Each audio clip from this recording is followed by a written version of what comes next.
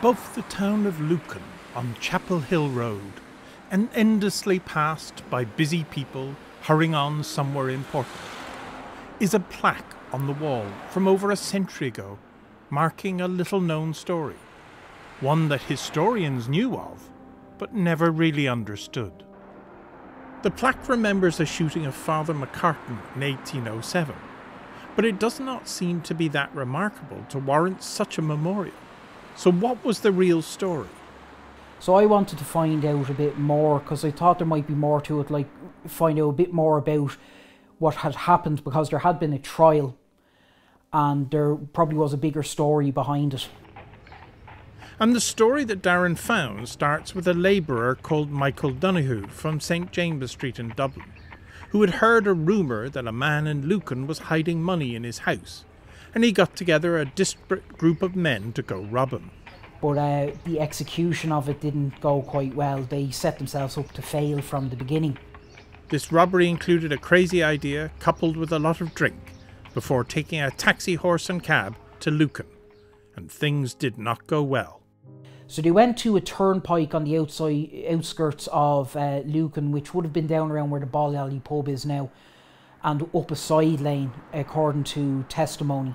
So I figured they must have been on Tandy's Lane. The story told to young Maura Cormac and Nellie Ronan of Presentation Convent Lucan in the Schools Project of 1936 added a boy witness. It was early in June when the robbers came to the house. There was a boy around the back of the house. The boy heard one of them saying that there was nobody in the house and they must be gone away. So he hid in the bushes beside the house until they were gone down the road. They ransacked the trunk and a few chests of drawers, went through papers and found nothing, so they left empty-handed. So now they're heading back to Dublin with no money and no way of paying the taxi man.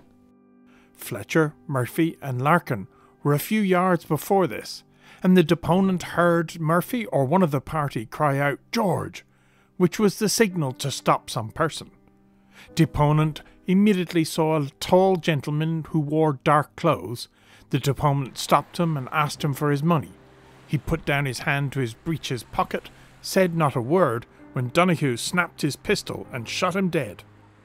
So they all scattered through the fields, but at this stage the second group stopped to rob Father McCartan of his money and his watch.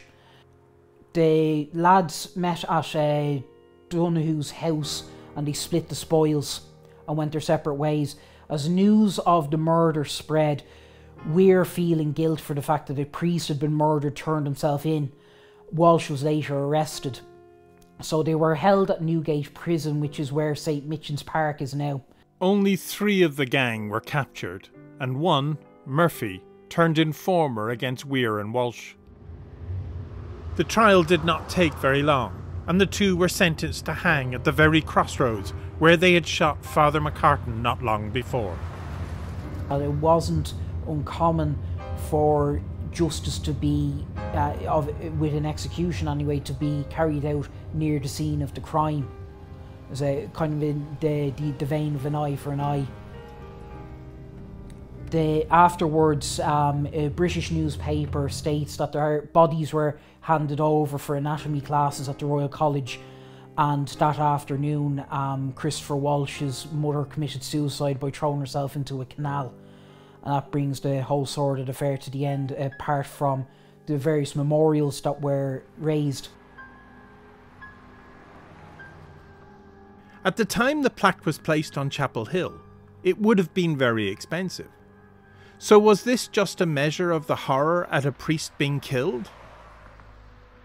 During the trial, it seemed that they kept coming back to the fact that it was so serious because it was a man of God who had been murdered. I suppose at the time it would have been a big event. Like, this murder was reported in England.